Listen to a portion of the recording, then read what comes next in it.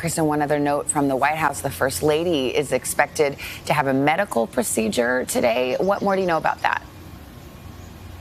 That's right. We learned about this overnight, Savannah. The White House announcing the president is accompanying the First Lady to an appointment this morning for a, quote, common medical procedure at an outpatient center.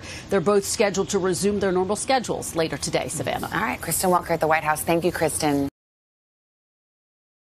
Hey, thanks for watching our YouTube channel. Find your favorite recipes, celebrity interviews, uplifting stories, shop our favorite deals, and so much more with the Today app. Download it now.